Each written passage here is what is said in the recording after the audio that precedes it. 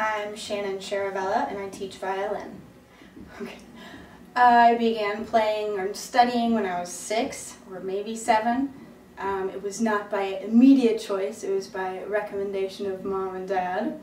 But it became fun and I was still able to do my other things, so I was fine. And probably around middle school I started to enjoy it a little bit more. The pieces got a little bit more exciting. And high school I definitely knew this was going to be the route I was going to take. So I played in middle school orchestra and high school orchestra, and while I was in high school with the Georgia State Orchestra, and then did some quartet work in high school, and then just prepared for college, and then went to do music performance with violin in college. Where'd you go? I went to Cleveland State University in Ohio. They thought it was amazing. My mom and dad noticed a talent in the beginning and just kind of pushed it. They were very excited. And in high school, when I got to get the violin I would keep for the rest of my life, then it was, okay, now we're really backing you. So that was good. Dad's boat. Growing up, I really liked Vanessa Mae in high school. She was, tangible, playing on an electric violin, and that to me was really exciting.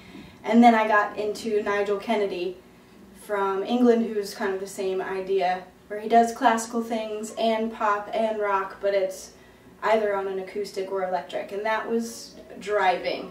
That was cool to see. You could do crossover and you didn't have to wear black and do Mozart for the rest of your life, so that was very cool. And now even Miri Ben-Ari is pretty awesome. Started in jazz and now hip-hop, but she's, started classically training, and I think that's encouraging and very exciting. I think the most important thing to pass on to students would be that through music you can find an individuality that you can be comfortable expressing. And I think you shouldn't be afraid if your friends don't do music or they don't play violin or any other instrument, because that is your niche into yourself and your creativity. And inevitably, when you get older, that becomes what makes you cool, actually. Not the nerd in the orchestra or the band, but like the cool, artsy, funky person that everybody looks up to. Knowing that I have the ability to give somebody something that they can run with later, and to just kind of cradle it and hope that they enjoy it as much as I do. I just think it's neat to see them do that. It's perfect.